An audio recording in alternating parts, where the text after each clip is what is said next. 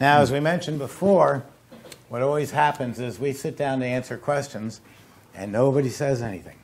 And then as soon as we break for lunch, everybody runs up and says, hey, I want to know about water-cooled versus air, or what is three-phase versus single-phase, or where do you get your mix, and what's in mix? And so now's your chance to ask a whole bunch of questions. Otherwise, I'm going to do all the talking, because I have some great things I want to talk about. In the front. So I'm glad the air-cooled versus the water-cooled, does the CB350 come in both? The CB350 only comes air-cooled. It's a 2-horsepower compressor, and that's not so large that it's going to fill this room with hot air. So it's it's the easiest way to run it, because people like to put them in all different environments, from trucks to their laundry room to all sorts of places. So if you had a ice cream parlor, the CB350 is your starting machine. And then you're going to go into the bigger ones, and they'll be water-cooled, and you'll pay for plumbing lines. But the easiest way to start is with the CB350 air-cooled. Well, you don't have to pay for plumbing lines. I have a 24-quart water-cooled, and you see how we do it. We just put a coupler on the mop sink faucet, and the machine comes with 2 hoses coming out of the back. One is for the water going in, cool the motor, and the other is the water coming out, the warmed water coming out. And I just put the coupler on my mop sink faucet for the water going in. Water's always on, and that does, and then it escapes into the sink just like this one does. The manufacturer doesn't recommend that, but we'll talk about it later. Oh, really? Really? Too much risk of not enough water supply. Some people's sinks don't have enough, or they leave the drain filter. You mean incoming? Yeah, incoming. Huh. But yours is working fine, so don't worry about it. Well, it's worked fine for 8 years. Yeah, it's real simple. You got me worried, though. No, don't worry. I didn't know that. So how do you recommend?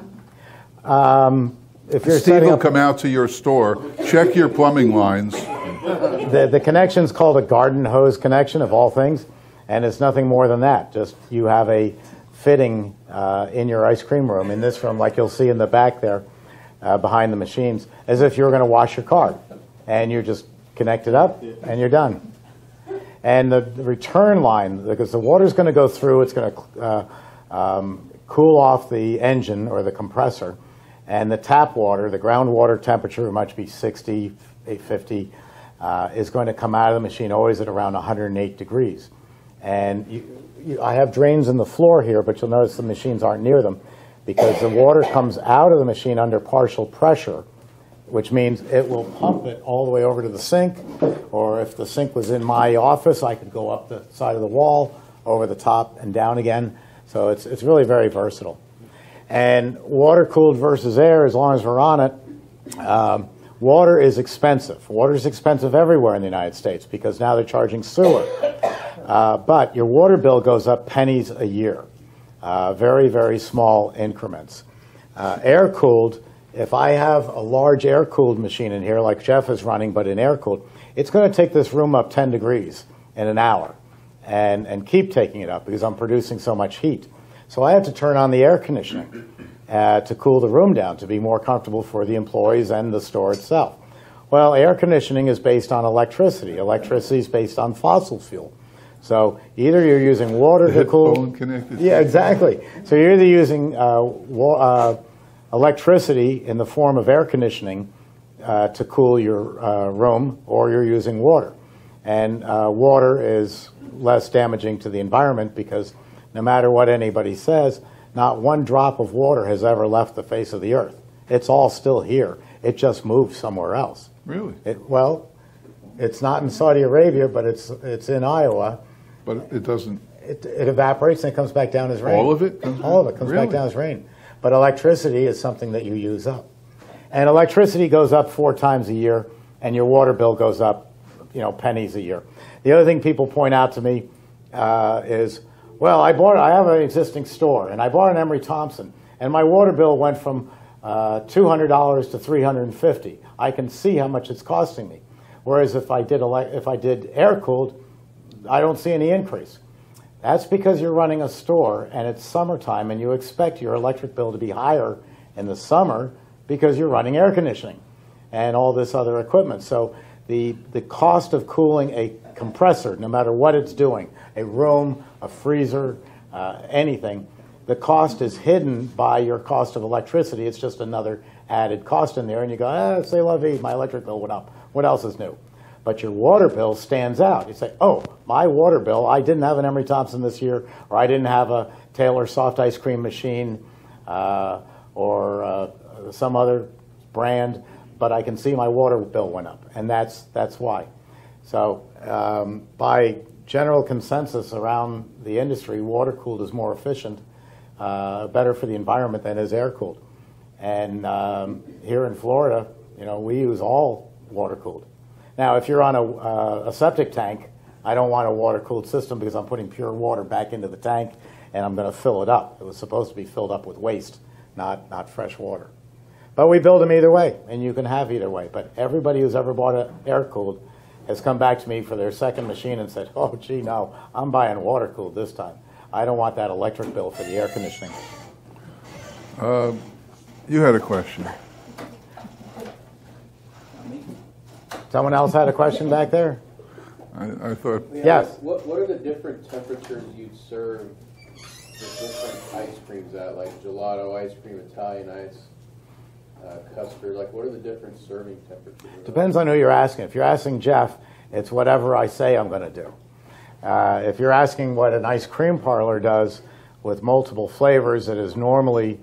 Jeff is unique to the industry as far as what he does. But if you were running an ice cream parlor with ices, ice cream, gelato, the ice cream would be colder than what Jeff serves at. It would be at about 6 degrees. That's what you see in a normal ice cream parlor. Your gelatos would be around 12 degrees. They're softer, and that's more like what Jeff's doing, is a gelato temperature. And your Italian ices, because I use no chemicals whatsoever, is 16 degrees Fahrenheit.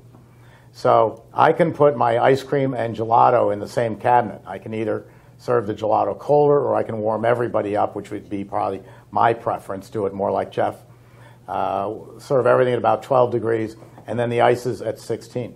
If you go to an ice cream parlor and you see Italian ices and hard ice cream in the same cabinet, all I can tell you is run like hell, because it means that they're using chemicals, a lot of chemicals, in order to suppress the temperature of the product so that it'll scoop in the same cabinet.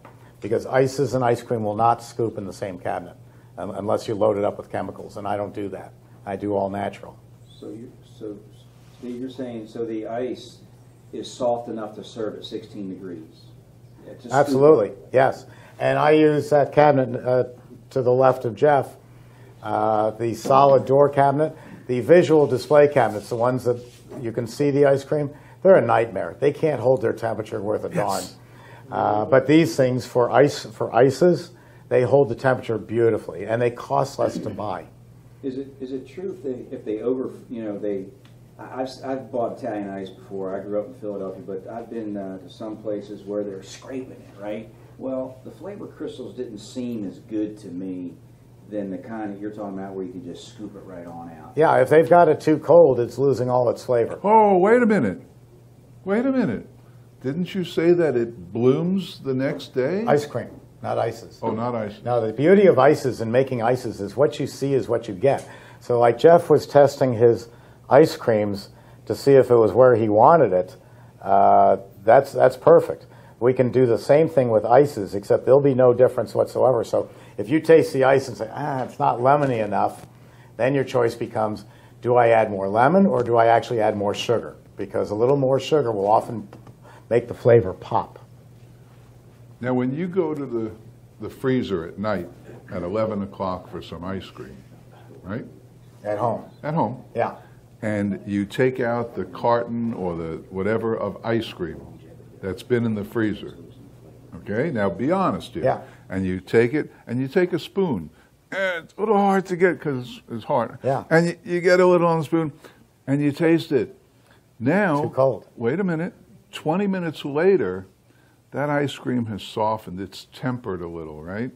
And now you go around the edge where it's a little soft, and now you taste it. Now it tastes better, doesn't it? You're giving all our man secrets away. That's why if your husband says, oh, no, don't worry, I'll scoop the ice cream for the guests, because we know it all melts on the outside, and we're peeling all that off and eating it before one drop gets to the dining room table and the guests. You know, we have, you know, men have been around a long time. We know all the dirty tricks. Well, what you really should be doing is, because I eat ice cream every night, and if I'm going to bed at 10:30, at about 9:30, I take my ice cream, my Bluebell, and put it into the refrigerator so that it all tempers up at the same time. So there isn't that ice melt with the you know, iceberg in the center. You should do that for a dinner party. Take your ice cream out, the Haagen-Dazs or whoever, and warm it up, temper it up in the refrigerator for about an hour before you serve it. It'll be a much better ice cream, because if it's too cold, it freezes your taste buds. Now, truth be told, when you go to the freezer, you're taking out some of my ice cream, aren't you? Yes, absolutely. After you leave, there's a padlock that goes on there, and it says "Death to Employees." Right. That's mine. Any other questions? Yes, sir. What kind of warranty service is available from the? Well, he'll answer in a second, but you don't need it. Nothing breaks. There's nothing to break. But okay, go ahead. Well, all you have to do is pick up the phone and call here. If you've called here before, you've already noticed that we don't. Oh, good grief! Did that dog just do that? Thanks. Your dog is calling. Let me test this. Let him go on the floor. It's all right. You know, it's one of those crank calls. What you've already found out by calling here is that you get through to a live person. We don't have a telephone tree. You don't get passed around from one person to the other. You can call up and say, I want to talk to Steve Thompson, the chairman of the board. And they'll say, hold on, we'll put you right through. So that right there is unique from anyone else. Also, our phones are set up so that when we close, we're 7 a.m. to 3:30. When our phones close 3:30 Eastern time, all calls are forwarded to whatever computer I'm on. So until 10 o'clock at night, I take phone calls. Or I'll see 7 or 8 phone calls, and probably about 6 of them I'm going to transfer over to other people in the office. Someone wants to buy parts. Someone wants to check on delivery. These will all be forwarded, the voicemails, to different people working here, so the first thing in the morning when they come in, they'll get them. If it's a repair call and I know exactly what you're doing wrong, I'm going to call you back because I can get you up and running in 5 minutes. And quite frankly, that makes me look like a hero. We're the only company I know that offers lifetime tech support. If other companies had that, they don't have anything close to it. But I joked with our vice president. I said, you know, we've been doing lifetime tech support forever. If we were like Apple, we could offer lifetime tech support on our machines, and then in a few years we could make it 5 years free tech support, then 3 years tech support, and then $75 a year for unlimited tech support. We don't do that. And we don't care where you got the machine or who you are. If we don't say, "Oh, I'm sorry, we can't help you because you bought a 1957 used machine." We will absolutely help you to our hilt, and no other company does that. We are second to none in service, and as Jeff said, you're going to find out 3, 4, 5 years from now, you're going to say, this thing never needs service. But there's going to be a time when you're going to call and you're going to say, I remember when I bought it, it made ice cream in 8 minutes. Now it's taking 12. What's wrong? Do I need a tune-up? There is no such thing as a tune-up. You get a refrigeration guy coming in to look at anything, and he says, oh, well, your dipping cabinet just needs a tune-up. Throw them out. Freon doesn't leak out. It doesn't wear out. So they're lying to you. They're just trying to run up a couple $100 bill. But you call here and you say, used to make ice cream 4 minutes faster. We look up in the computer and say, well, you bought the machine in 2013 and you never changed the springs, which need to be changed for $26 once every 2 years. And we just say, your problem is springs.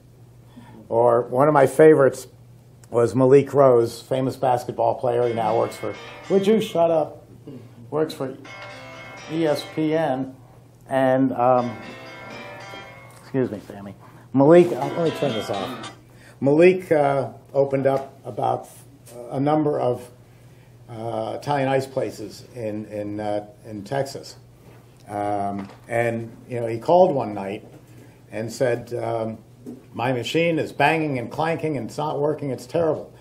And I said, the 5-year-old machine? He said, yeah, that's right. So we asked our Sherlock Holmes question, as I call it. When was the last time it ran right, Malik? Well, it ran right 5 minutes ago. It just started doing it.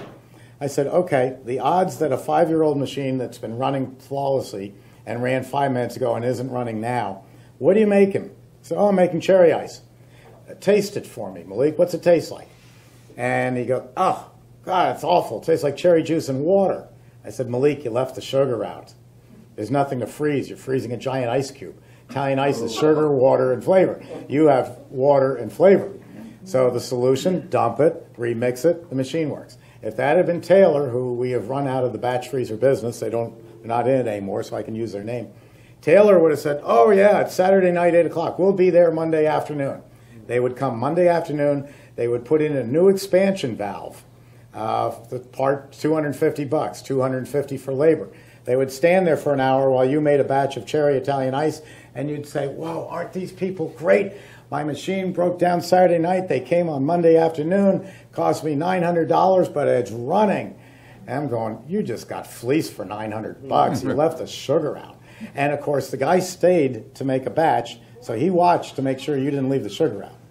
When you've been building the same machinery and only batch freezers for 113 years, you're the best in the industry. There are very few American companies that have been around 113 years. And those things are made in the USA. You're going to see it. There's no Chinese parts in there. I won't even sell to China. People go, oh, you're crazy. It's the biggest market on earth. I said, I don't need it. I don't need them coming out with a cheap version of my machine and ruining a great industry. So you can buy copies of Cappigiani's for $3,000, where the Cappigiani sells for $35, but it's like vanilla. You get what you pay for. Good enough. What else? Anybody? On the 24-quart, how long from order to delivery? This summer we got up on the 24 quarts to 6 weeks, but our normal time is 4 weeks, and at this it's even possible 3 weeks. But I would say on average 4 weeks. But if you order, everybody thinks that our biggest sales are June, July, and August. No, you're already in business. It's too late. Our biggest sales are February, March, April, May, and that's when we're in 170 countries around the world. So it may be coming into winter in the north, but it's coming into summer in the southern hemisphere. So we're full capacity all the time, and they're all handmade. So I would say on average 4 weeks, but it's the most important thing in your business. So you'd be better off to have it built, pay for it, and let it sit here. Then I'd rather you inconvenience me than me inconvenience you. I don't want the phone call. I'm opening in 3 days and I don't have my machine. That gives me nightmares, and I like to sleep at night. Yes? Is it the same for the 6-quart? We're constantly building these, and there's no variations on it. The 24s and 12s, it depends on the country it's going into. It can be 380, 400, 440 volt, 220. This is pretty standard, so it's either in stock or within 3 weeks. Right now we're running 3 weeks. We build them in batches of machines. It's a walk-around assembly line, which you'll see, but everything is brought to the machine and installed, and every machine gets tested for 3.5 hours. I had a running discussion with a guy all last week when I was over in Jupiter, sitting by the pool. We were trying to get his machine going, and it finally turned out, because he was freezing up, it turned out he was taking your formula from here and cutting it in half. Well, this is a 10-quart machine, and so he was operating the CB350. A 6-quart machine is a 5-quart machine, and he was only putting 3 quarts of mix in. So she was freezing up because it was missing a quart of mix. But it wasn't until he said, but I'm doing what Jeff said. Eek. I said, it's not quite the same. No. Anybody else? We have a great lunch coming. Yes? I've seen in some Italian ice stores they have products that are like marbled.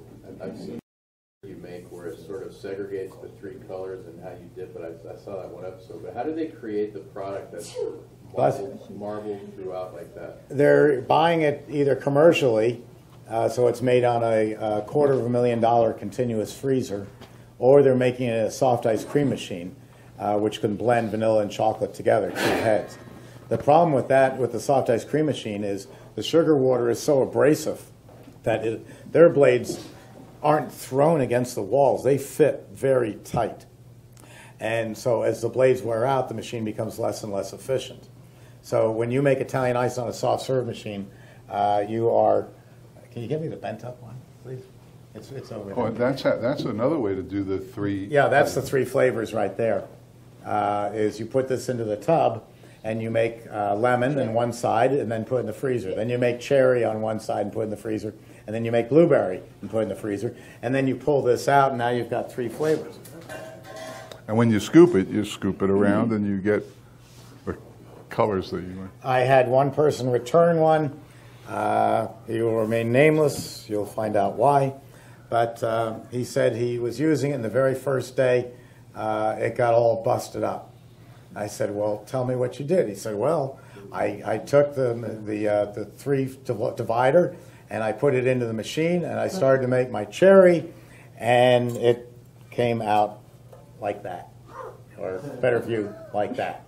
I guess it's pretty obvious. You don't put this into the machine, because you can't break the machine into 3 flavors. You break the tub into 3 flavors. So it really bent up nicely. But we sent him a new one for free, because I get so much mileage out of the story. I've made thousands of dollars telling that story. Yes. The 6 quart comes in 3-phase and 220? No, the 6 quart only comes in 220 volt single phase.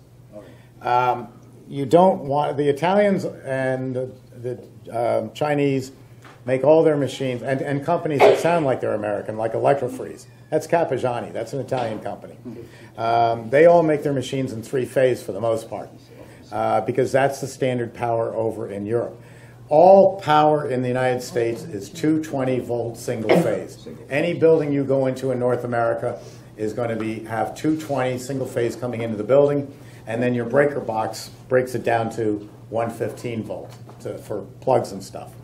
Over in Europe, it's all 3-phase.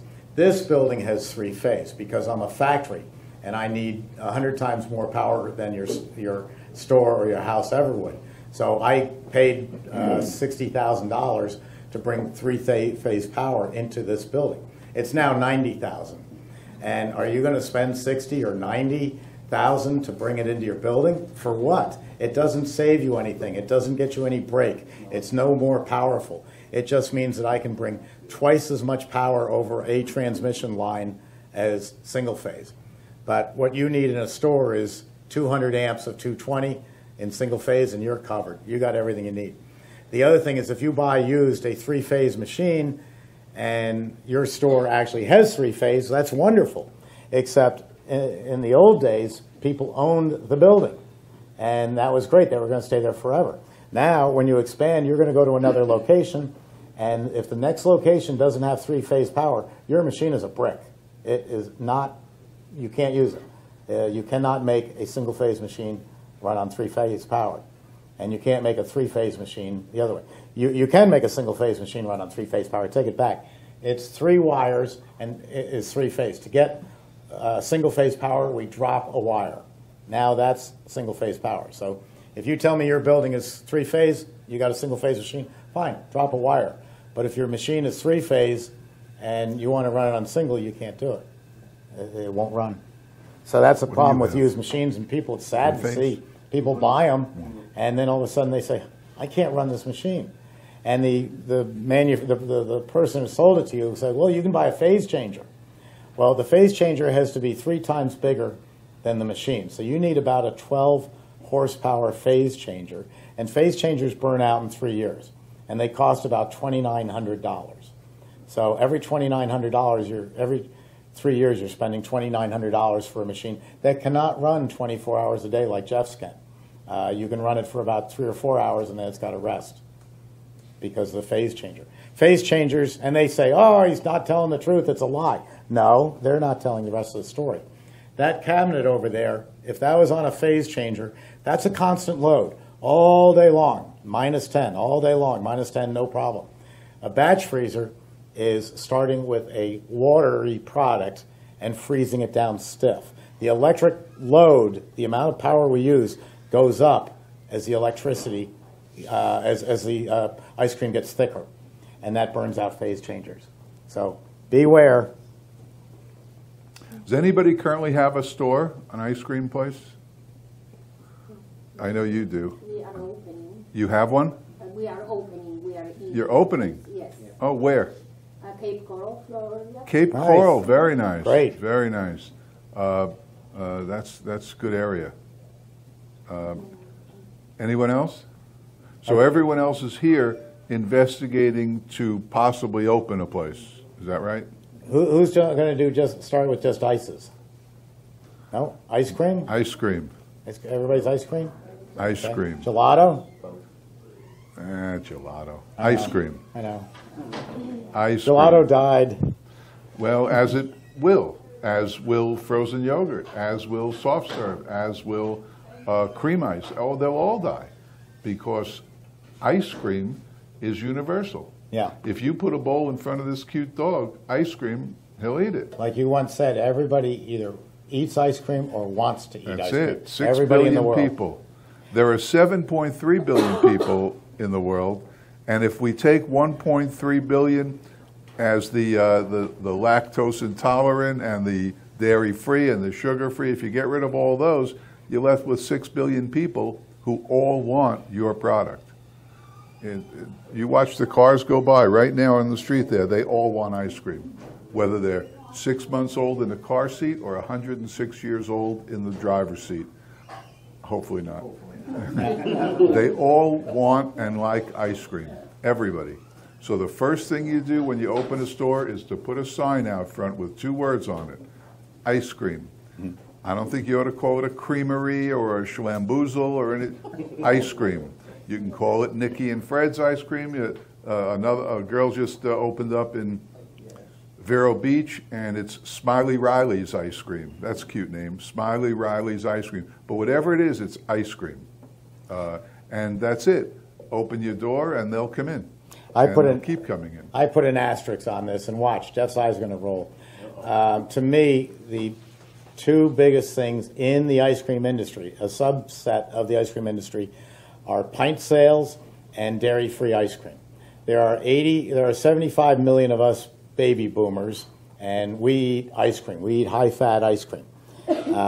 The millennials, there are 85 million of them. I have 4 children who fall into the millennial age. They're all professionals and in their 30s, and they just don't care for ice cream. If I have, so that's 150 million people, and there are 7.5 billion people. And that's why I have, if I had an ice cream parlor, I would have absolutely 4 flavors of dairy-free. My 4 children will, if I serve them Haagen-Dazs at Christmas, they'll eat it and enjoy it, but they don't stock it in their freezer like I might with my Bluebell. They wouldn't keep it on hand. The dairy-free is a fabulous product. I can do anything that's made in ice cream I can do in dairy-free. And I butt my head up against people, say, up in Connecticut or New York, Long Island, who they've got a good argument. We've been in business 40 years. We make a lot of money. We have a lot of customers. What do I need with another fad like yogurt or gelato? Because this isn't a fad. This is an age group who has put down the parameters that they like this product. I like it a lot. I find it very refreshing. A sad fact of getting older, and I'm not claiming I'm getting older, but when you get older, you're not going to eat a filet mignon every night. It's just too rough on the gut. And the dairy-free is extremely refreshing, and you're tapping into a market. I tell them the reason you need it is, yeah, you make a lot of money, and you're doing well, but you got 85 million people who are not even walking through your door. And I don't want to miss out on all those people. I mean, I wouldn't build a machine and say, oh no, here's a specific age group. You can't buy from me because I don't want to sell to you. You're not the right product that you're making. It's a great product. I use Mammy's, which is actually they call it Mommy's. It's MAMIS gelato, and they call it gelato. It's actually dairy free, and it's a great product. Is that a mix? It's a powdered mix. I'll show it to you later because if I let go of Sammy, she's going to climb right into this lady's lap. But she's going to anyway. It's a great product, and keep an open mind. I'm still an ice cream person through and through, but I think this dairy-free is fantastic. Yes? What is it made out of? Coconut. Coconut? Yeah, just coconut. And that's what makes it so good. I mean, doctors love coconut. And people who are against it, they try it and they say, wow, that really is very refreshing. It's not a replacement for ice cream, but it would be like if you owned an ice cream parlor and you said, I'm only selling vanilla. And if you don't want my vanilla, that's tough. If you want mint chip, go somewhere else. I don't think that's the same. It's not quite the same, but it's not for you. Look at your age group. I don't think age Your group. your age group is hard-wheeling, heavy drinking, crazy people who want big portions of dairy. My philosophy is you can't be all things to all people. I'm just being the two groups. I let you talk. Just two groups. I think I let you talk. Maybe I'm mistaken. You can't serve all masters. When you open a store, if you sell ice cream is sweet and it's a dessert. If you're trying to substitute it by something that's healthful, it doesn't play with me. But I'm not promoting healthful. I'm promoting that it's delicious. Well, but you can't compare my ice cream to your dairy-free. You can't. No, I don't. So They're two then why different serve products. it? If it's not the health benefits, why would you serve it? Because if you weren't right next door to the largest retirement community in the Forget country, where I am. I could open in Des Moines, and it's the same philosophy. how many people are you getting from 24 to 38? As a matter of fact, the retired generation is even more health conscious. So they don't come in every night But for how ice many cream. 24 to 38s are you getting walking through your door? Probably not much. Average amount. No, I think it's less than average. It's too big a group to But I don't ignore. care if I don't get any. Yeah, I know. That's I like don't the care guys if up I north. don't I get don't care any. because you've got this large group. No, because I sell a product that is desired by every single person other than the people who want a dairy-free product. And if somebody comes in, just an example, let's say they come in and they want sugar-free ice cream. People come in, do you have sugar-free ice cream? Nope. No, I don't. I won't make it. Yeah, and I don't think it's the same. Well, it's the same as far as the group that desires it. It's sugar-free ice cream. Lactose intolerant, do you have anything I can have? No, Yeah. I don't. I think the difference, Jeff, is those are labels where this is a bona fide product. This is a real product that people want. Where I have put dairy-free in, one guy was typical. He called up and he said, that's the last time I ever listened to you. I put in this dairy-free, and you told me to put 2 flavors in it. He said, what a disaster. I said, it didn't sell? He said, no, I had lines out the street. They were ready to storm the Bastille because I didn't have 4 flavors. Storm the It's Bastille. creating line. Times have changed. Let me just give you my Times have changed, but dessert hasn't changed. let me give you my example. You and I go to a cocktail party, and That'll be the day. That'll be the day. So, see, I lost my. Hypothetically, we show up at the same place, and I say, "Hey, look, I got this new iPhone 8," and you say, "Oh, that's great. Maybe I'll get one someday." Thinking, just saying. End of conversation, because we can't stand each other, and we go off in different directions. We're actually best friends. 2 millennials get together, and I'm sorry to sound stereotypical to the camera, but the truth is 2 millennials get together. Hey, I just heard there's a place in Brooksville that has dairy-free ice cream. Oh, really? Text it to me. Okay. I text it to her, and she gets it, and she texts it to 10 of her friends who say, hey, I know there's a place in Brooksville that has dairy-free and nobody else does.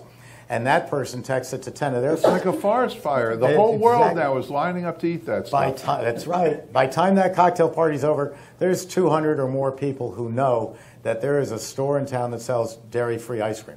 And if I'm wrong, what's the problem? Here's the problem. You didn't have to buy a different machine. No, here's the and you could problem. get rid of it out of your dipping cabinet. Here's the problem. The problem is, and you have to admit it, the taste is nowhere near good homemade ice cream. It's not. It's a different product. It's not the same enjoyment level and taste sensation as homemade ice cream. Neither is a hamburger versus a filet mignon. Look how he won't come there.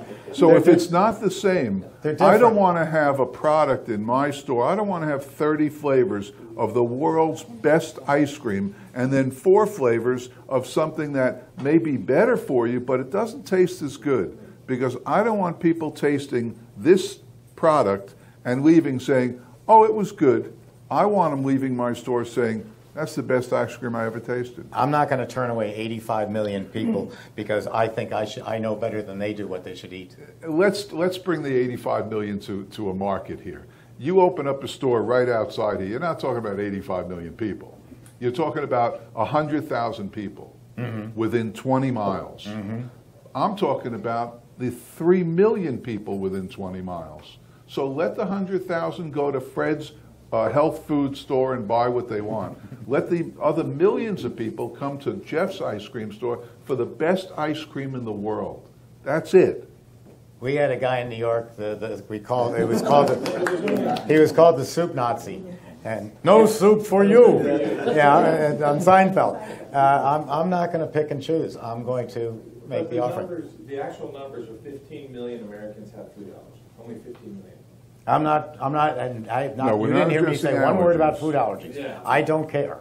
I don't care if you have a But food even allergy if the or not. same number applies So, to... no, it doesn't, because I'm not promoting it or thinking it or selling it to people with allergies. If I was, you got my sign over there. It's got Mr. Peanut choking to death. That's what I think of allergies. I've got allergies, but I don't talk to people about it. And I don't say, you need to eat what I say because you have an allergy. Yes, in the back. Have you tried the almond ice cream? Me? Yeah, it's awful. Yeah, I try everything. Ben and Jerry's vegan ice cream? I try it. You can't tell the difference. Oh, yes, you can. I'll put 2 bowls side by side, and 100 people will come in, and 100 people will choose what I make. Like even, I think 3 or 4 of the top 10 flavors right now in Pints are the vegan flavors, actually. So that's a trend going for it. And See, I just don't buy It it. doesn't taste healthy. You know, when you still have the giant chunks of chocolate, like with the coffee caramel, you have that in there and it's still vegan. It's not a healthy ice cream by all means. You know, it's just that all these people are wanting it. So in other words, it's a gimmick. I don't think it's a gift. Well, if it has ingredients in it that aren't healthy, and they're promoting it as a healthy They're not vegan... trying to say it's healthy, are they?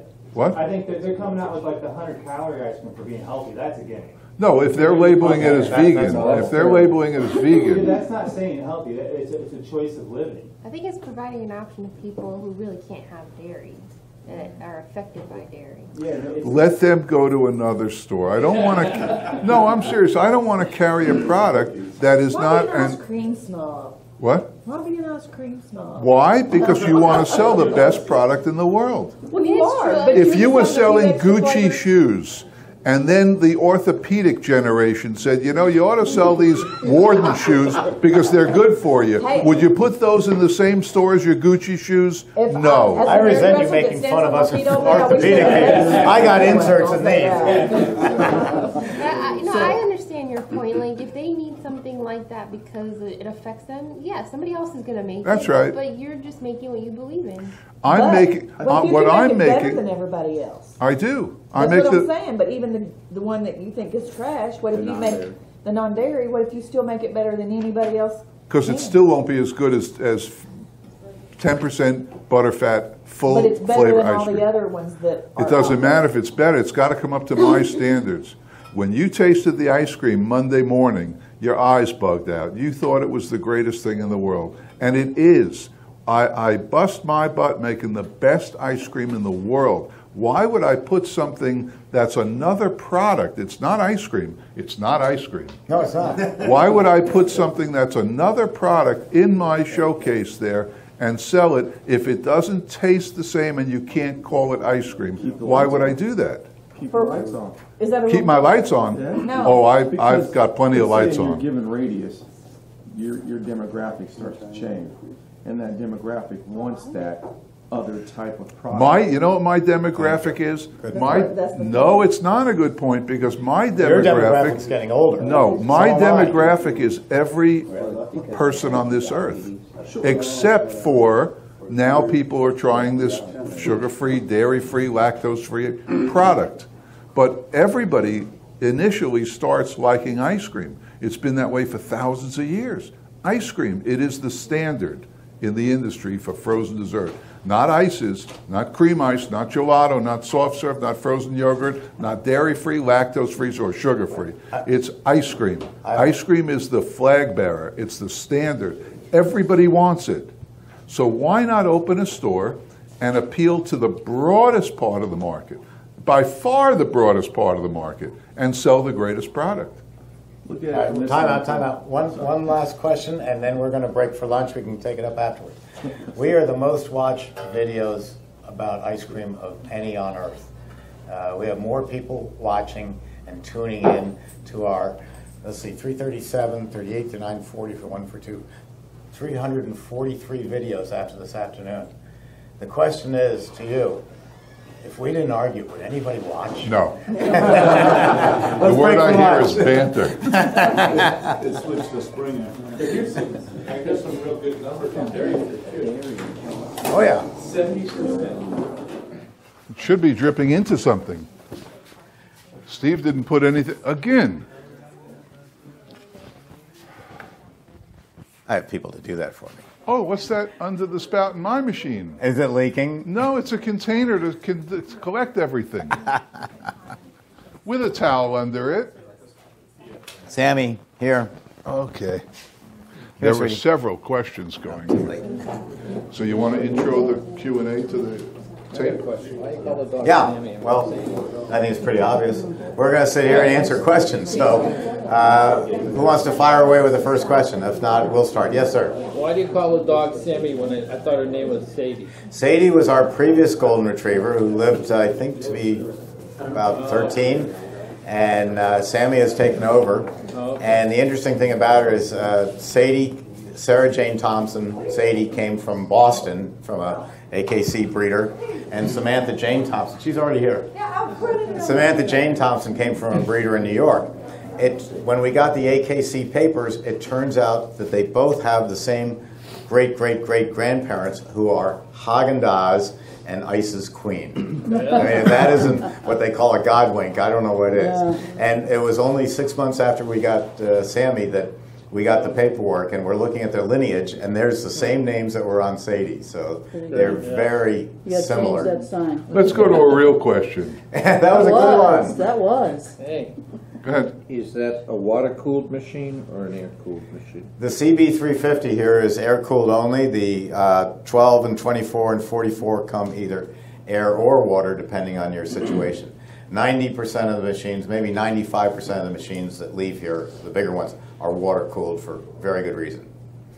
And that is, if you turn on an air-cooled machine, you're going to throw a lot of heat into this room. So this 70-degree room is going to be up to 85 in about an hour and a half. You then have to remove that heat because your employees and you are uncomfortable and your ice cream's melting.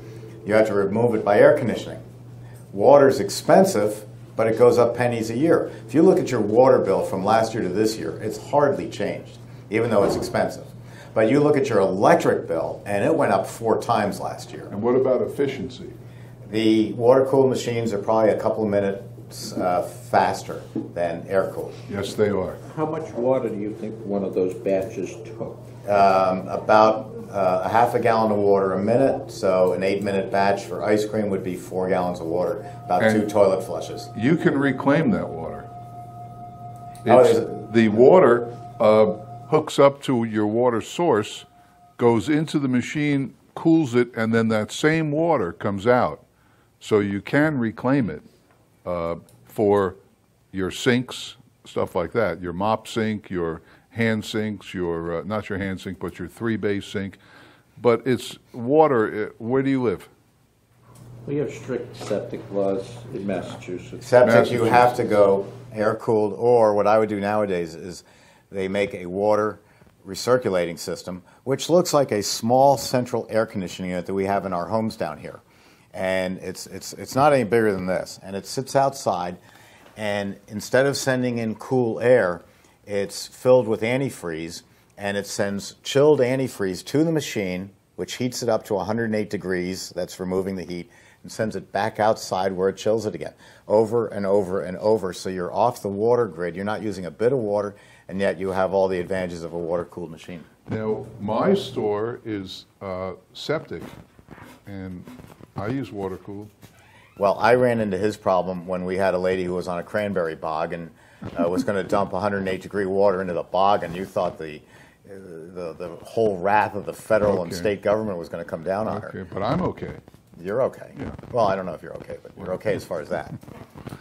Yes. So, yeah, you got to go. I would do a water recirc or air cooled. Paul. Okay, so you talked about the bigger shops going to 3 24-quart machines. Who? Oh, my friend Evan has 3 of my your Emery's, the 24s. Okay. So would you recommend 2 24-quart because of product making? Would you recommend 140? What stage of business are you in? We're in stage 1. I'm just talking about the future. Would you? Well, let the future play out. First, see where you're going. I ran my store. I began it on a 6-quart, and I ran it for just under a year on a 6-quart machine, making money. And then I moved to the 24. Now I still have 124. And I guess we do maybe 400 gallons a week on the 124.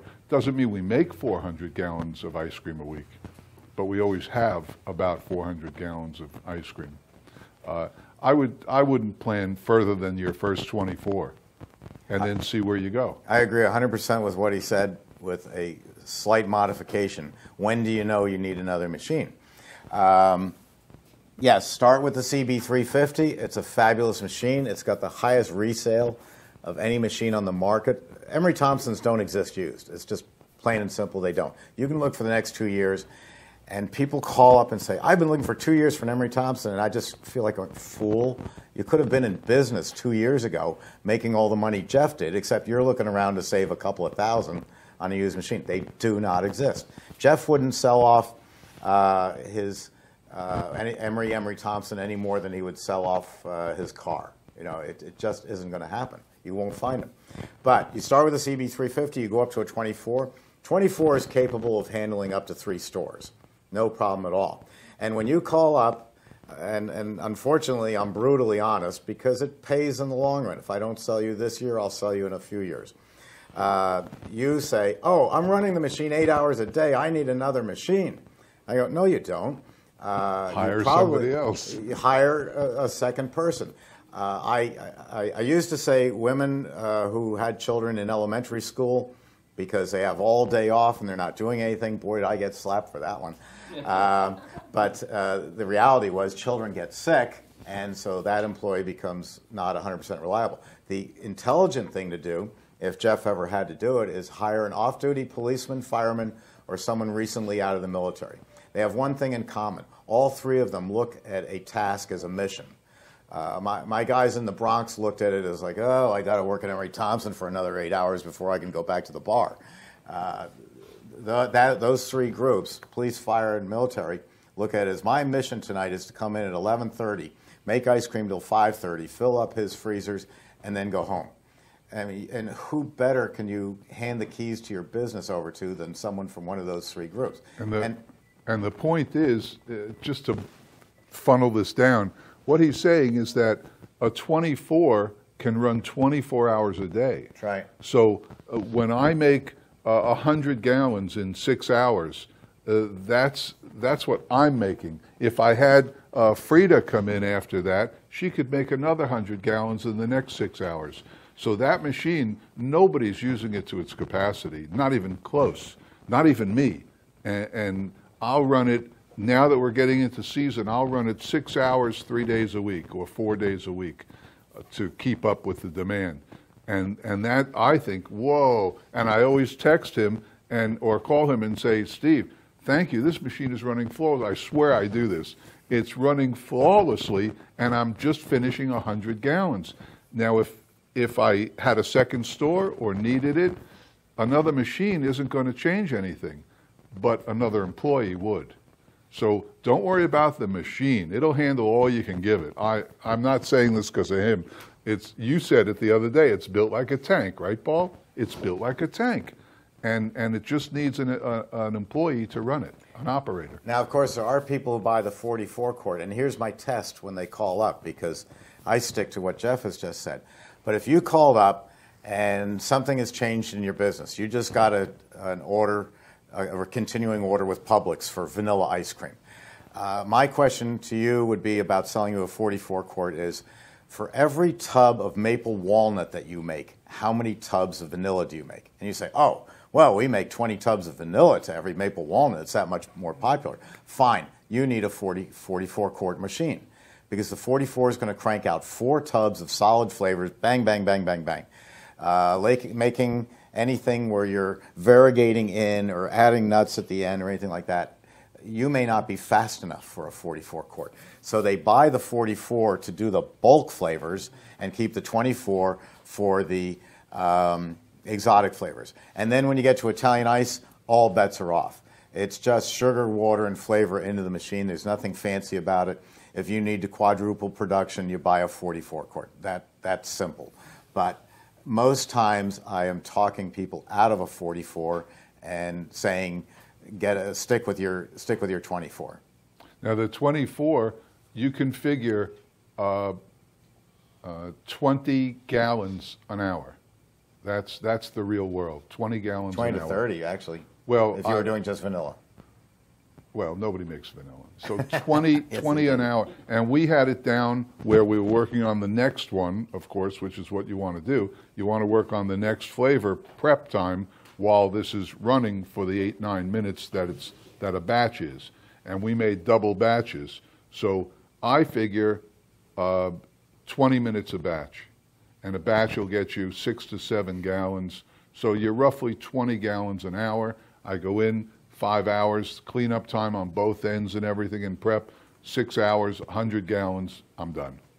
So if you had twice the need for that, then just have Connor come in at 2 o'clock when you're done, Paul, and Connor starts his 6 hours, and you got 200 gallons that day, and the machine is still saying, bring it on, bring it on. It's just a piece of iron or stainless steel that will keep running. It's ridiculous. It's silly business. Any other questions? Come on, you had one. You know what happens here is the second we end the question and answer, you're all going to come running up to us and say, tell me about this. So Connor. Ask it now, because other people want to know too. Yes? Do you have any customers making CBD oil ice cream? That's what we were going to go into next. Yes, I do. I have a good number of them. And I'm conflicted. And Jeff is hearing this for the first time, and so we're going to discuss what we think about it. So here's my approach so far. I've got a customer down in Tampa. He's getting $25 a pint for CBD oil. Unbelievable. And he sells out. CBD oil, if you're watching this for the first time and don't know, because I didn't, but then again, I'm a baby boomer. Why would I know? CBD oil is an extract from marijuana, and it says that it has none of the THC in it, none of the properties. However, I was talking to a United Airline pilot over Christmas, and he said, well, we have a little bit of problem with it in that it's not that pure. It's about 99% pure, and that darn 1% will show up on a drug test, and not United American or JetBlue or any of the others has any say on this. The Air Transport Authority, the government, says any traces of any drugs, you don't fly. In fact, you're probably fired right on the spot. That'll be questionable. So that part of it is what I call wild, wild west. There's no decisions on it. Everybody tells me there's no hallucinogenic value to it whatsoever, so that's fine. For lack of a better words, I don't know the right terminology. No. Pot's not hallucinogenic. Well, whatever. That's the acid, man. All right, so I used to remember that, but I forgot what it was about. So whatever. So I ordered some up. I thought, this is great. This is going to spread. There's no question about it. It is going to spread like wildfire. I'm going to get a lot of phone calls about using CBD oil. And I have no problem putting it into ice cream. It's simple. I mean, it couldn't be easier. And the benefits to it are unbelievable. I mean, if you have panic attacks, it can help that. If you have arthritis, it can relieve that. It can calm your stomach. It does a whole lot of different things. I think Ken told me that his dog was upset about the lightning and thunder, and they gave him one little drop on his tongue, and it calmed him down. Or else someone told me that. I mean, that's Dog great. died. Please, did not. So that's great too. There's going to be a lot of positive properties about it, and I don't have a problem with it as far as a product. Now, here's what I do have a problem with, and that is I had some. My kids are in Denver. I had some, but I didn't buy it from them. I had it bought through a company that sells it in upstate New York. They got it from Colorado, upstate New York, down to here. 2 little vials of crystals. I mean, really small, $45. But if I can get $25 a pint, who cares? Who cares about the cost of the product? But there's no rules or controls on this yet. So I looked at it, and I looked at the texture, and I put it down on paper and shoved it around, and I thought, you know what? I could put bar sugar in here, into this same vial, and add a little vinegar. It was the first thing I came up with that wouldn't hurt anybody. So it would have a bitter taste to it. I've never even tasted the stuff, but to the person who doesn't know, so it wouldn't taste like sugar. It would taste like something. So I get this. It comes in the mail. 15 minutes later, Paula comes in from buying gas for her car, and she says, you know, they're selling CBD over at the Shell station. I go, I went to all this effort, getting it all around the country, worrying about the feds are going to come arrest me and haul me off to a black site, and she gets it at the Shell station. My point is, there is no rules or regulations about this. This is like watching the old-time Western movies where the guy rolls into the town, you know, Dr. Charles's magic elixir. How do you know what you're getting? Unless you buy it in Colorado where it's controlled, how do you know what you're getting? The guy at the Shell station could have been putting granulated sugar in there with a little vinegar and sold it to me for $45, and I wouldn't have known. That's my first problem. The second one, and there's no way I can be brief on this, so relax. I'm just waiting. Just relax. The second problem I have with this is there was a great book I read. It was The Queen of Mulberry Street, and it was a woman who grew up, and she goes into the ISIS business. It was supposed to mimic Tom Carvel, and who I knew very well. And so she gets old. The grandchildren are taking over the business, and they go, hey, Grandma, we want to sell liquor ice cream in our Carvel stores, 1,000 Carvel stores around the East Coast. And so they put it in, and the first week sales are through the roof. Fantastic, incredible. Second, third, fourth week drops down to 0. Why? Because ice cream is considered a family product, something where you bring your kids. And mothers were saying, I don't want my 14-year-old who looks like he's 23 because he's so big and he's a football player, buying rum raisin ice cream with Bacardi rum in it. And it hurt their business theoretically in the book because it was taking the family atmosphere away from the ice cream parlor. And I put a lot of stock in that. I'm probably going to make videos to show you how to use CBD. But am I going to recommend it? I don't know the answer. I really don't. So go ahead. Okay, here's the deal. CBD oil, or in any form, is therapeutic. It's made for loosening joints. It's made for rubbing on your arthritic knee. It's not, obviously, it's not dessert. If you put it in ice cream and start charging $25, people are going to buy it once. And then they're going to hate you because you ripped them off. You just said the gas station where you buy a little thing for $45, you go home, you're not going back there. No. So it has no place in ice cream. What does have a place in ice cream is the THC-laden product that is available in 5 states so far and will be available. I can see selling pot ice cream. That's fine. It's just like selling ice cream with booze in it. They're going to get high from it. So that's okay, but this is a sham, putting CBD oil in ice cream, because it costs more money, right? You're going to sell it $25 a pint. I'm not going back to that store. because I still have arthritis. That didn't help a lick. So I don't think it has any place in our product, in our world, but that's just me. He's right. I'm right.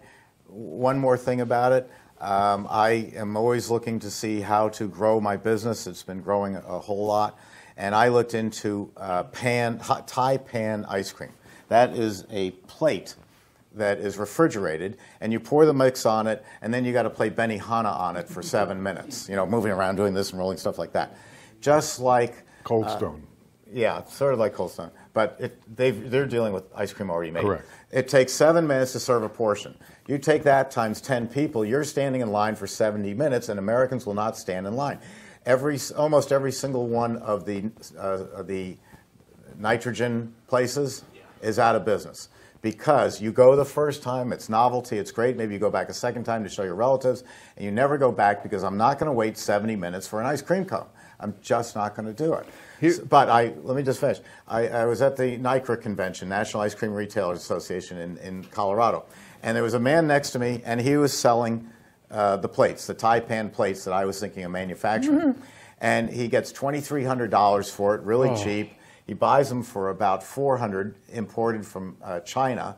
And he said he has sold about 300 of them, and very proud. And he said, and I have an order for 24 more that I'm going to place.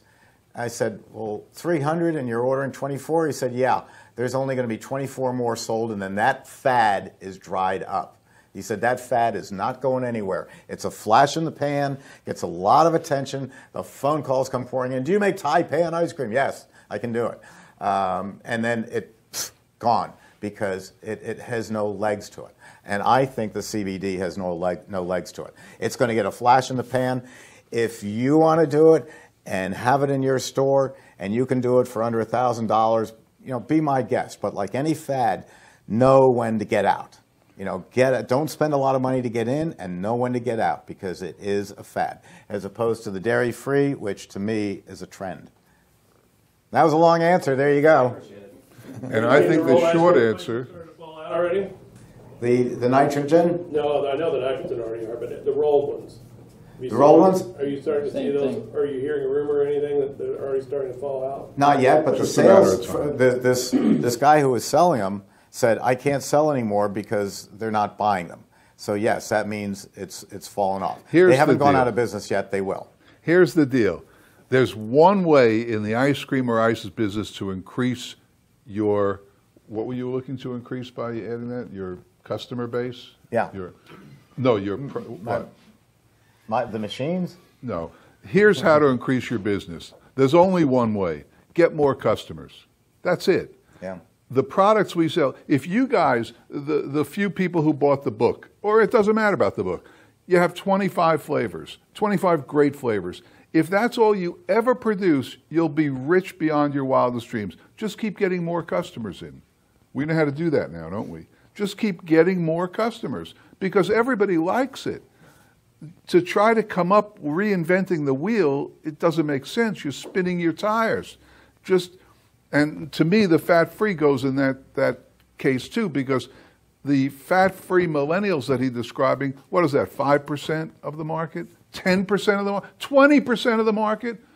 You still got 80% to market to and to bring into the fold. You think you can't get rich on 80% of this planet? Come on. So when you want to grow your business, just the amount of customers. Remember the bell on the door. That's all you got to worry about. The more that gongs when the door opens and closes, the more money you're making. End of story. That's it. Oh, he doesn't have fat-free ice cream. We're not going there. Oh, well, excuse me, the people behind you have to get in. That's all it is. So just understand, it's so simple. It's just simple stuff. You don't need gimmicks. You don't need CBD oil gimmicks. In my opinion, we differ. You don't need fat-free, you don't need lactose-free, you don't need dietetic, you don't need sugar-free, because 90% of this planet wants what you have. What you have is full fat, full sugar, full flavor, sweet treats. That's what they want. They've wanted it since the Egyptians made ice cream out of snow. They still want it. Everybody likes ice cream. or even ices. Everybody likes it. So just get more people into your place. That's all it is. Simple. Sorry. Who else? When you're making your sorbets or your Italian ice, can you make it without the sugar and just all natural juices? Depends what the juices are. Let's say a lemon. No, because there's no sweetness in lemon. It's what we in the dairy industry call solids, and solids can be dairy, or they can be coconut, or they can be sugar. And a sugar-free Italian ice, don't even begin to touch it. You'll see it on the market. They use a nasty product called maltodextrin. It's a modified food starch, and if you buy Stouffer's sugar-free, I'm a diabetic, so I'm not supposed to have sugar. That's the other thing. We all cheat. I save up, and I'm not going to waste my cheating being a type 1 diabetic on Breyer's ice cream. I'm waiting to have Jeff's stuff, the good stuff. So I cheat. But when you have sugar-free, this maltodextrin is a chemical, and it says on the package, if you buy, say, Stouffer's candies, sugar-free candies, please only eat 1 or 2. Well, I eat the whole bag. Who doesn't? It's like saying, please only eat 1 or 2 potato chips, because it may have a dire, distress, stomach distress. In other words, it gives you Montezuma's revenge. It gives you the worst case of diarrhea on earth. Now, the customer says, great, I got sugar-free ice cream. They go home and have diarrhea, and they say, I didn't eat anything since last night except a cup of coffee. It must be Jeff's sugar-free Well, don't ice go cream. there. No, I won't call it that. It must be the sugar-free ices. The keto diet? Yeah, I'm on the keto diet. Yeah, so is there ways around? No, because you have Only no if solids. the natural product is sweet. You can probably get away with maybe pineapple Italian ice without adding sugar if you got real ripe pineapple. I haven't been able to do it. The machines are too powerful. You can do it in your little home machine that takes an hour and a half to make, because there's so little freezing power there that it's not going to freeze to the wall. Now, let me These ask, things why lock up. are you trying to do this? Because in my store, I sell to all. I find ways to sell. I sell. Well, jack of all trades, master of none. No, I know, but like for me, I do snow cones too. Or are you getting sugar-free syrup? Well, I'm not doing sugar-free. I'm just doing all natural flavors. Good, don't do sugar-free. No, I know. But I'm saying, is there ways to take that natural flavor to just make it into a short? Just get No, more because customers who want the sugar. difference between Italian ice. the difference between a snow cone and an Italian ice is we have body, texture, and flavor. The flavor, it's a processed product. We're taking raw ingredients and turning it into something new. No offense, because you're very successful, all the places are. You're just taking crushed ice and pouring syrup over it. There's no process there. I can't take the ingredients for a cake and put it in the refrigerator and expect it to come back as a birthday cake. I have to process it. So we're a whole different ballgame than shaved ice. And when you put the shaved ice in, you'll still do well. But come back in a year, and I'll bet you the Italian ices are far outselling the shaved ice. Yeah, it's great. Little profit there, huh? Little profit there. Who else? Okay, go ahead. Who's got questions? Oh, I know you're all going to come up to us during lunch and say, hey, what about this? So come on, ask us. Here's a question. Okay, go ahead. You were saying, with pint sales and everything, do you take some of your ice cream, batch it up, and stick it in a freezer for people to buy in that sense as well? I don't know. You don't? No. Remember you used to see signs, hand-packed ice cream? They didn't want to go to the open freezer and take a pint out. They wanted it hand-packed. They wanted to watch you behind the counter, take a pint, take that big spade and jam it in there, and then put the cover on it. That was hand-packed. I don't sell prepackaged ice cream for a very important reason. As soon as you sell prepackaged pints, you're in a category where you have to list the ingredients and the nutritional information on the label. And that means you have to send it out for testing and analysis. Expensive property. On pints? No, you sell in your own store. If you sell them in your own store, but if they're prepackaged, to go, then you have to. No, only if it's you're selling it to public. I don't sell anything like that. I don't sell pints or quarts or anything. I love selling pints and quarts. As far as the hand... To who? To the customers who walk in, and I'm going to explain how. Well, my you're not set up for small this. is a pint. Yeah, but you're not set up for this. But most of these people will be. The hand-packed ice cream, like Jeff was saying, I used to think the girl at Baskin-Robbins liked me because my nickname in school was Two-Ton Thompson. And so I was not going to be attracting this lovely young lady who was doing the pints. And she was jamming the ice cream in there and could barely close the top. I thought, well, she really likes me because she's giving me all this extra ice cream. No, it's called a Chinese pint. And it will not hold a pint unless it's falling out of the container. And they have to weigh it in order to be accurate for the state. Anyway, what I like to do, based on Americans won't wait for anything, is I'm going home tonight and I need to pick up a couple of pints of ice cream at the local ice cream parlor. I'm going to have, the ice cream parlor is going to be set up where they're serving people ice cream, and they're going to have a cabinet like that filled with, or something similar, filled with pints of ice cream. And I'm going to rush in. I'm going to leave my engine running with the air conditioning on. They can steal the car if I want. And I'm going to rush in. I'm going to grab 2 pints, and here is this takeout counter that says pints only. And I'm going to put them on the counter. There's nobody there. The server over here who's doing banana splits and milkshakes says, excuse me one second, I'll be right back. The server runs over, says, you want you're paying by credit card. Runs the credit card. Do you want a receipt? No. You want a bag? No. Just like Starbucks. I just want my pints. I'm going to grab them, get back in the car, and go home. I spent about 3 minutes, and now I have ice cream to bring home for Paula and me. The speed of taking it out. Now, you're waiting online, and this server just said, excuse me one second, and runs over to take care of me. Your reaction, because it all happened so fast, is, wow, that means I could come in here at 6 at night and grab a couple of pints, and I don't have to wait online. And it's based on Starbucks. I hate flying because I have to go to Tampa International and wait online while all these people are ordering mocha, latte, this and that. I just want a black coffee. Why can't you have a line that just says black coffee? So that's what it is you have it there. You're getting $8, $9 a pint. That's good money in our world. And it's just grab and go. So I like them. Jeff, it doesn't fit his business model, which is a nice, polite way of saying he's absolutely wrong. I'll tell you why I don't sell pints. I'm not the one going around with a towel on my shoulder. I'll tell you why I don't sell pints. Very simple.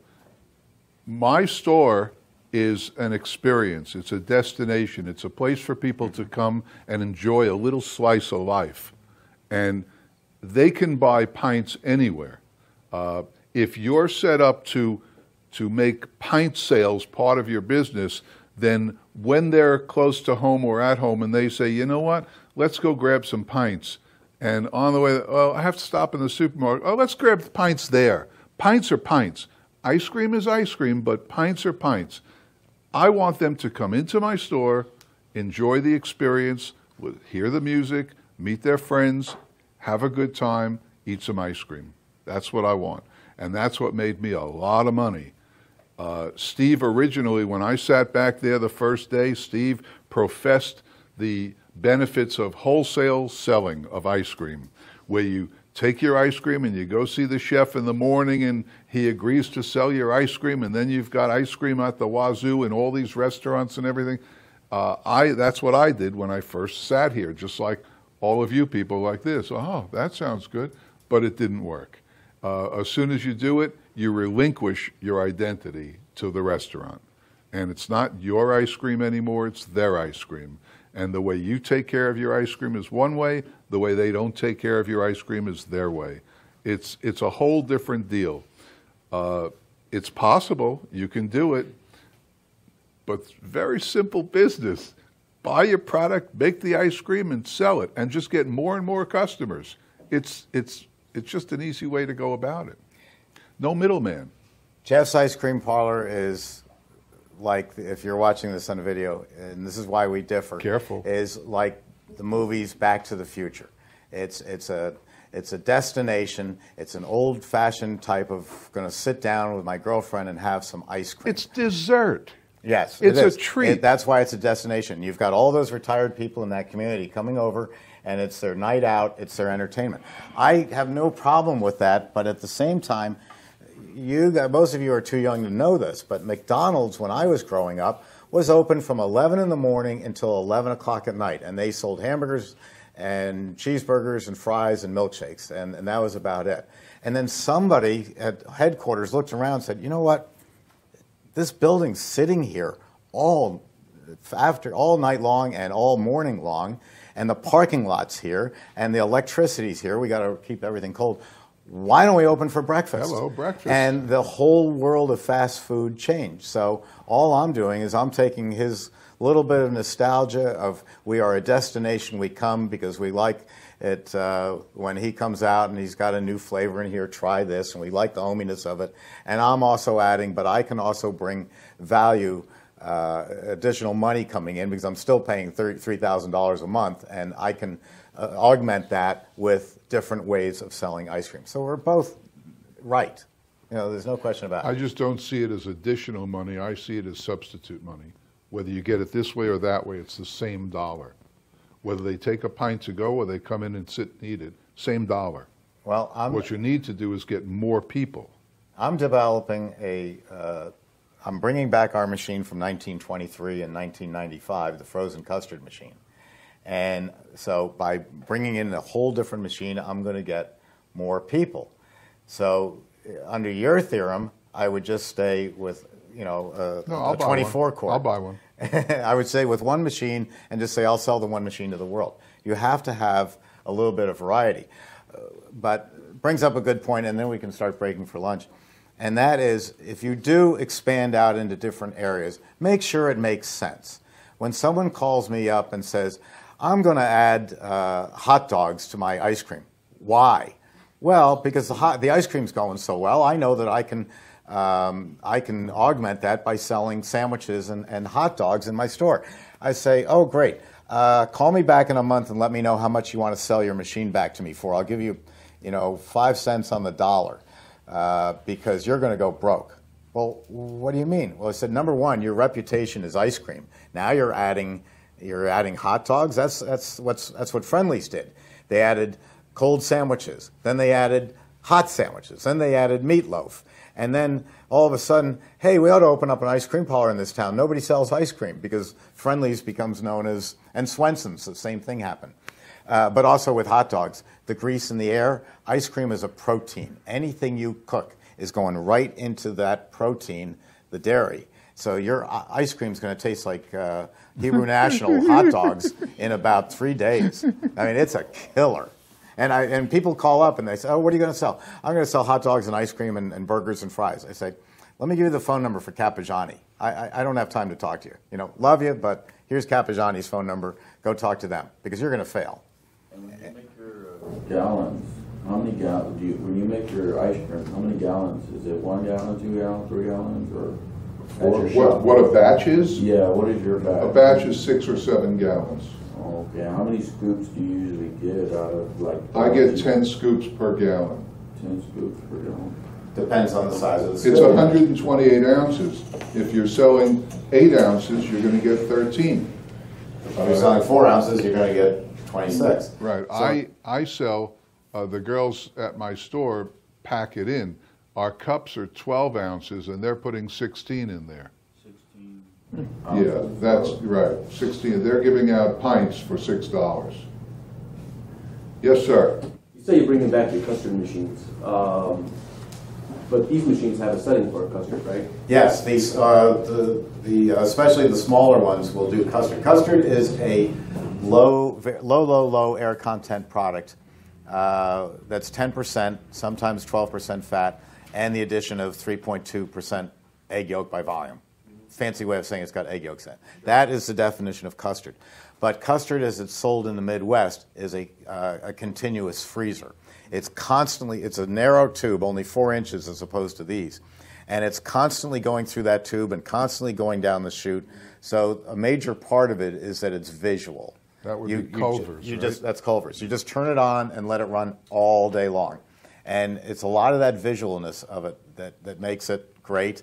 Also, ice cream fresh out of the machine is always fantastic. So you're getting ice cream that was made a few seconds ago. Is there any difference in the, so let's say the 24 quart, is there any difference in taste to the custard as opposed to a custard machine? Yes, the custard machine will actually go to lower air content than a batch freezer can do.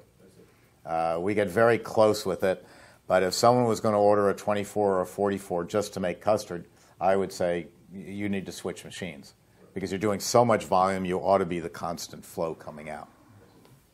I'm hungry. Yes.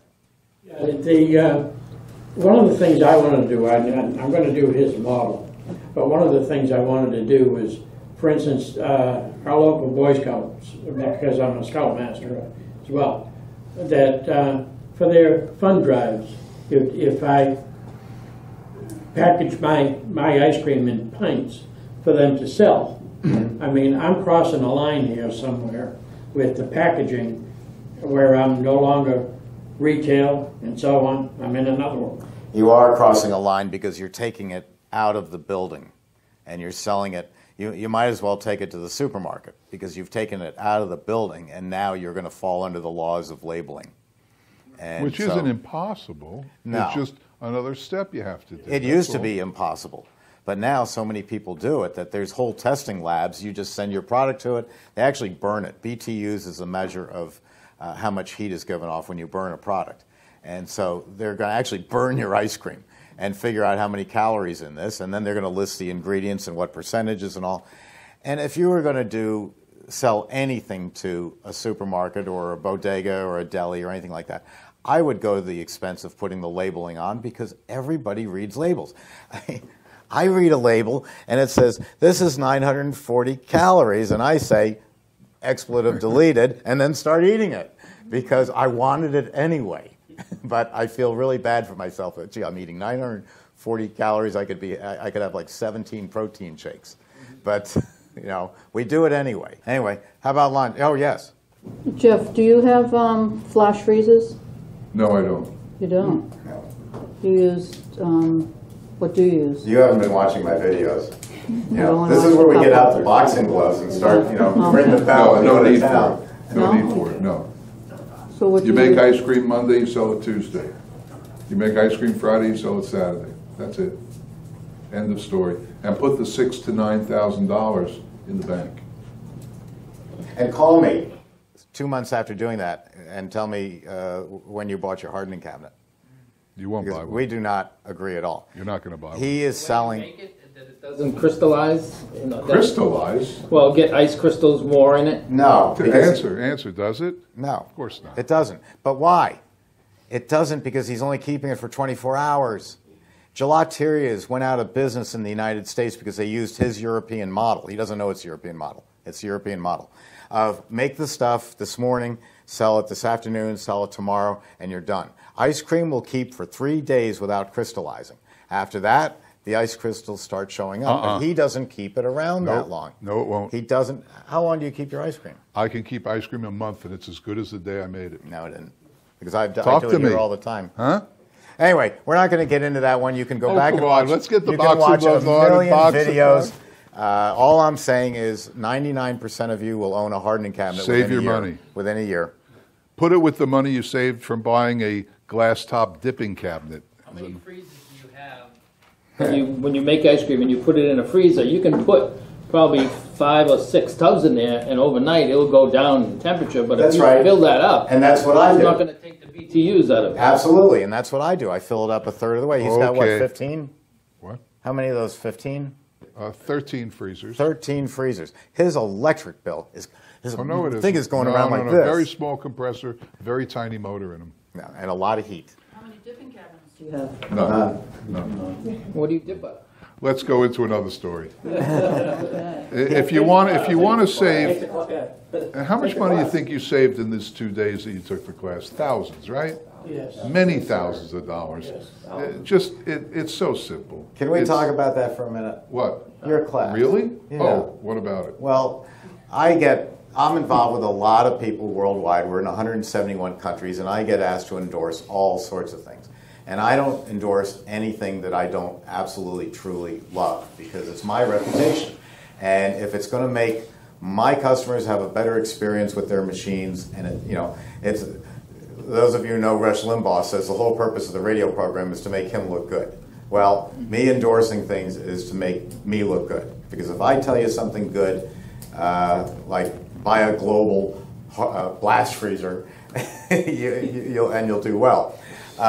Jeff's class, if you're just watching this on video, is 2 days before my class. We always do mine on Wednesday. Mine, it's ours. Jeff and I do this class on Wednesday, and as if you noticed, it's for free. Those of you you all put down a deposit, and you're going to get it back as soon as you leave here today, just to get you to show up.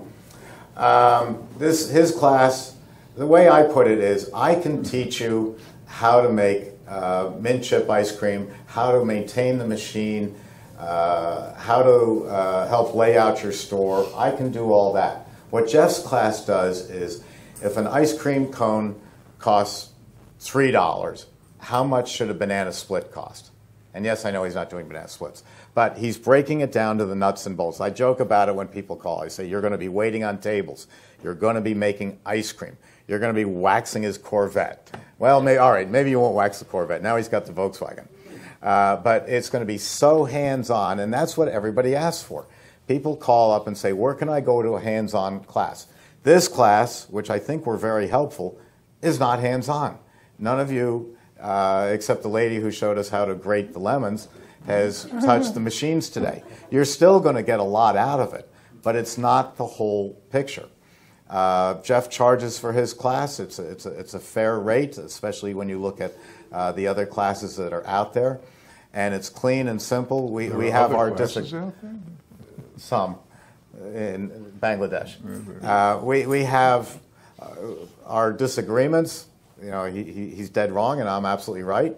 But he is a spectacular teacher. He makes everything very simple. So if you're looking to get into the business, the best thing you can invest in is, buy a machine from me, but don't buy it 4 months in advance and tell me that you're going to experiment with 15 different variations of vanilla. Just put some vanilla into the ice cream, a generous amount, and it'll be spectacular. Done. Finished. Buy the machine, a month before you open up. Jeff's class, you can't get enough knowledge. If you can get sources of knowledge, read a book on ice cream. Read a boring book on ice cream and say, do I really need to know all this? But Jeff's class is going to help you a whole lot. Here's what the class is. It's 2 days. I don't think I've ever done it. We've been doing this years. I've never talked about it. No.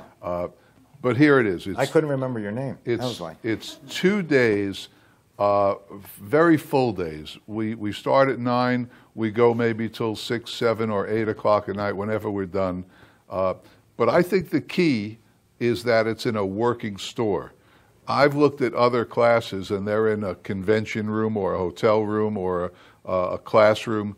But this is a working store. As a matter of fact, where's Connor? Connor last night, after class ended about 7 o'clock, he put an apron on and went behind the counter and was serving customers. And he did great. But that experience is invaluable. But I'll teach you, because it's simple business. I'll teach you where to find the store, because I have a number for the rent. And that's it. Don't go over it. It's easy. The first thing we talked about, it's easy to find the best place to open a store. It's very easy to find that. You go to the busiest shopping center, the prettiest one on the mainest road you got, in the heart of the best city, and that's the best place to open a store. But you're going to pay $7,000, $8,000 a month. And that's going to put you out of business. You can't afford it. We're selling a $5 product. It's kind of simple. So you can't do it. You can't get that many customers initially. So there's a formula for where to find your store. And it's a great formula. And that'll teach you where the store should be. Then what do you put in it? How do you supply the store? And all the equipment you need, all the equipment you don't need. Then how to make the ice cream and the ices and the cream ice. How do we do it? So every person who takes the class, and there have been hundreds, makes the product themselves. The first day they make it with another person. Second day, they each make ice cream solo on an Emery 24 from beginning to end. They make the ice cream. I like it because I've got a bunch of workers for that week. So they make all the ice cream. And now, this year, we've added something very new to the class. It's spectacular, if I have to say so. All the people who've graduated this class, they're all in business. Probably 95% of them are in business all around the world. There's a network for all these people now. It's a Facebook page that's private, and you have to get invited to. Every day, hundreds of them are talking about all the issues that come up in every phase of the operation, in finding a location, in making ice cream, in creating recipes, getting customers, doing your marketing, every phase of the business, because they're all involved in it. It's like all of you opening a store and being networked on a website. It's terrific. I mean, I read them all day, and you will too. Did you sign up already? Did you get? Okay. And that's brand new, and that's terrific. All the people who've gone through it have the same issues that you're going to have, same questions that you're going to have. So you just go on there and ask them, hey, who's got a recipe for this? Hey, how did you do this? Your location, what's the traffic? What's the signage? What kind of shirts do you sell? Blah, blah, blah, blah, blah. So it's everything. And if you just keep in mind the simplicity of this business, buy the ingredients, bring them to your location, that'll cost you $1,200 a month. That's the number. $1,200 a month. That's your rent. And that's it. And I can find it in every city in the world in one day, because there's a trick to it. Bring it to your location, make the ice cream. Hopefully you'll be smart enough to make this machine first and not waste your money beforehand, but eventually you'll have this machine. Make the ice cream and then bring in customers. And we've got a foolproof way to bring in customers and have them repeat. So it's a simple business. The hardest part of this business is managing your money, because you're going to have a lot of it. And that's it. It's a 2-day class. Very simple. It's always the Monday and Tuesday before we work here. Now, those of you who are wondering, who are watching this on YouTube, how hard is it to make ice cream? Jeff just said something that really struck me. He said, I'm going to have you making the ice cream. You're going to make it from start to finish. Do you think he would risk this successful business to someone who's never made ice cream before if he didn't trust the fact that this is easy to do? How simple was it making ice cream on your own? You each made ice cream on your own. How simple was it? It's actually silly simple, isn't it? You think it's much harder, much more involved, but it's not. And he's tried. I wouldn't let you. We made rum raisin last night. Would I sell rum raisin in my store? Who made it? Who made the rum raisin? You made it, Connor. Would I sell Connor's rum raisin ice cream in my store if I thought it wasn't 100% of what I make? Hell no. Hell no. Hell no. And that's a very popular flavor, rum raisin ice cream. So they've made all the flavors, and I like it. They're my little workers for those 2 days. I teach them, they make ice cream for me, so I don't have to slave over the machine all day. That's a deal. It's a deal. It's a deal. Anybody else? All right, let's break for lunch. Let's break for lunch.